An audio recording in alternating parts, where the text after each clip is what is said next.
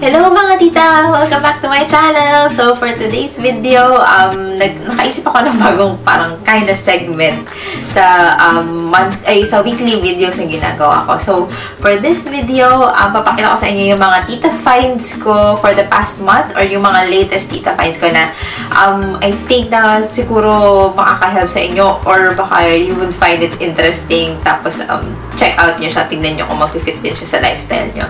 Ayan, so sana may mapulot kayo kahit paano dito sa video na to na helpful. Okay, so let's see kung ano yung mga tita finds natin for the past month or like past 2 months.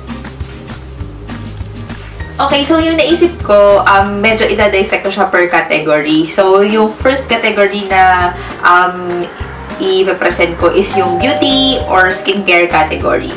So yung first natin na product na na-discover ko lately, I think 2 months ago, 2 months ko na yata ito ginagamit. Kasi naubos yung, yung Pixie na toner ko. So, naghanap ako ng, alternative na mas mura. Kasi medyo mahal siya. Hindi ko maalala kung magkano ba yung Pixie toner. Pero okay siya, maganda siya sa akin. Pero naghanap lang ako ng alternative na ibang toner na pwede. Tapos, ito yung nakita ko. Face Theory na toner. So, CeraVe Pure Reducing Toner. Okay, so, itong toner na to, yung effect niya is pore reducing toner with niacinamide, ceramide complex, vitamin C, and aloe vera. Ayan, so for all skin type siya. So, itong toner na to, tuwing morning ko siya ginagamit. Tapos, ang ginagawa ko yung pag-apply sa kanya, hindi ko na siya nilalagay sa cotton pads. Diretso na sa kamay. Tapos, i-spread out ko lang sa kamay ko. Tapos, ipinapat ko lang sa mukha ko. Kasi, pag-change ng weather, napansin ko, pero dati hindi ko to nararanasan eh. Dito sa UK, pag nag-change ng weather, nagbe-break out talaga ako ng sobra. Tapos, ang tagal mawala ng pimple marks ko. So, sabi nila, well, nag-search lang din ako, vitamin C daw yung okay na long-term na nagpapatanggal ng mga pimple marks. So, ayan, ito yung tinay ko. Okay naman siya, 2 months ko na siya ginagamit. Hindi rin ako nag-additional breakout sa kanya. Tapos, mura lang to. Yung Pixie na ginagamit ko, 16 pounds siya. Tapos, ito, parang nasa 5 pounds lang siya. So, sobrang laking difference nila. So, mura lang siya. So, ito yung ginawa kong alternative sa kanya. Okay, so, moving on to the next product. So, yun nga, pag nag-change ng weather or kasi pag malamig, nagda-dry out yung skin, tapos nagbe-break out. Tapos kapag yung time of the month, napansin ko hindi lately, napansin ko lang na nagkakaroon ako ng isang malaking pimple or magkakaroon ako ng mga breakout sa mukha. So, naghanap ako ng okay na pimple patch. So, ito yung nahanap ko na pimple patch. Starface. Ayan. Actually, parang naano lang ako sa packaging nito. Pero effective siya. Na-try ko na siya. So, ito. Starface. Okay, ang hirap kasi nung first yung ingredients niya na main, hydrocolloid. Here's why. According to a double-blind, randomized study, hydrocolloid patches are proven to reduce inflammation and accelerate healing. Also, these patches are shown to improve redness and pigmentation over time. So, ayan siya. Tapos, sobrang cute nito. Yung niya, ayan, ito yung packaging niya. Ayan, may salamin.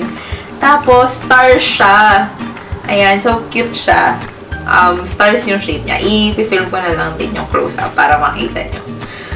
Ayan, so ayan na. Tapos, pwedeng bilhin yung parang pinaka refill lang niya para, maganda kasi nalagyan yun. Tapos, ayun nga. Tapos, nakita ko lang din to yata sa mga YouTuber dito sa UK. Parang nila.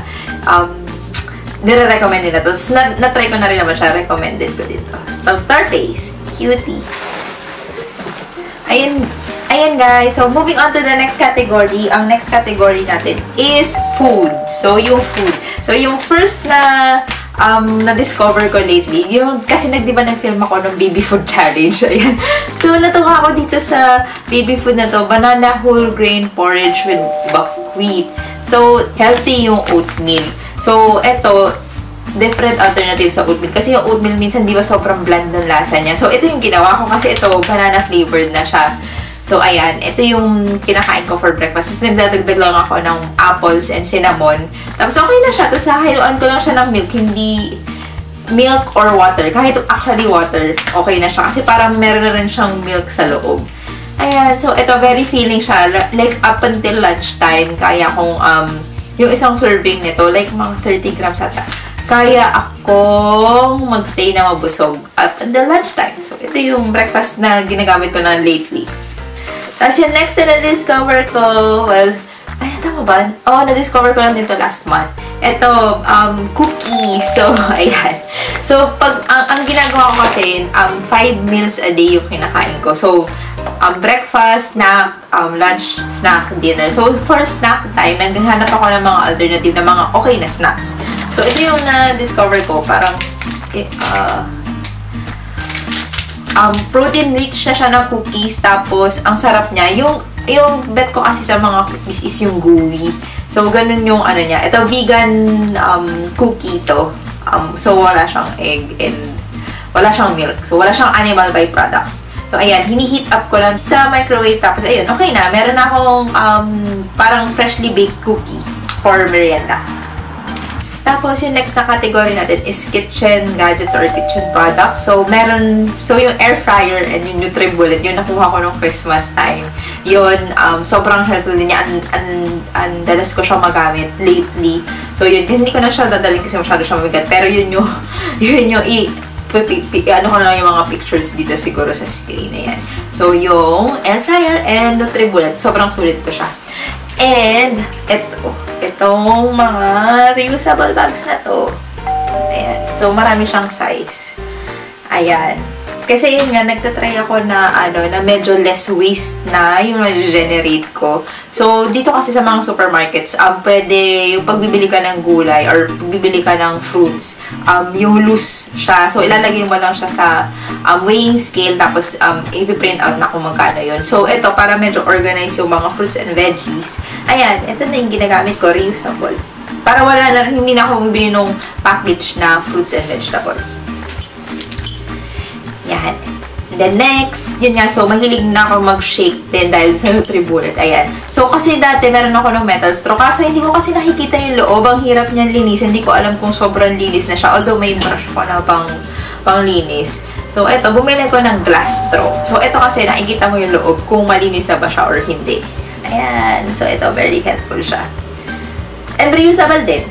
So ayan, very environmentally friendly. Tapos, moving on, ito, nakuha ko siya na Christmas gift from Bispo family. Yan. So, ito yung ginagamit ko dun sa cookie. Dito ko siya hiniheat. Tapos, nagtitirin ako pag hapon or pag umaga. So, ito yung ginagamit ko para medyo fancy. Tingnan kahit na nandito sa bahay. Ayan. So, very helpful siya. Dito ko nilagay yung cookie. Tapos, magtitilang ako. And, connection to that. So, ito yung ginagamit kong pag magpo-coffee ako tuwing morning. Itong gift din to sa akin nila Boss Paul, yung family nila. So, ayan. Ito, gusto ko siya kasi, medyo malaki siya. So, medyo malaki yung marami yung natitimpla ko na coffee tuwing morning. Ayan. So, very, very good yung size niya for me. Ayan, nabasag kasi yung mug na ginagamit ko before, yung galing sa Vienna na mug. Ayan, tapos, nung sinabi nila sa akin, parang timing yun, nabasag yung mug na yun, tapos binigyan nila ako nito. Tapos, ayan, sakto. Sakto siya ito yung size, perfect size for me para sa coffee in the morning. Ayan, tapos yung recommended ko naman, so since naka-lockdown nga kami or naka-quarantine ulit, walang chance na hindi na ako makapag-gym. So, naghanap ako ng magandang program sa YouTube na okay na gawin at home. So, ayan, na-discover ko si Caroline Gervan. Taga-Ireland ata siya. Tapos, meron siyang 10-week epic program. So, yun, natapos ko siya nag-start yata ako ng November hanggang January. Natapos ko siya yung 10 weeks. As in, consistent ako na every week, parang 5 workouts yung nire-release niya. Yun yung ginagawa ko ng daily. So, very okay, very challenging yung workout niya na yun. Tapos, minimal equipment lang yung gamit. Meron lang ako mat, tsaka meron lang ako dumbbells. Tapos, yun. Ayun, okay naman. In fairness, very challenging siya. Mahirap yung mga ibang exercises. Pero, nagbibigay siya ng alternative kung ano yung mas easier na gawin. Kasi, medyo advanced na yung level niya. Ayun, pakita ko na lang din. Ililink ko na lang yung channel niya below. So, meron na siyang Epic 2 program ngayon na hindi pa tapos, ongoing pa. Baka-startan ko na siya ng March. Yan. Ayun, yun lang yung for fitness natin. I think yun lang muna yung recommendations ko lately. Medyo medyo madami-dami na rin siya ng mga na-discover ko in the past months na mga okay or kung mare-recommend ko sa inyo kung gusto niyo siyang matry. Tapos yung okay siya, at least na-try ko na siya bago ko siya ma-recommend. Ayun, so let me know if may video suggestions pa kayo down below. And like and subscribe. Yun lang po mga tita and tita. Ingat po tayo lagi. Bye!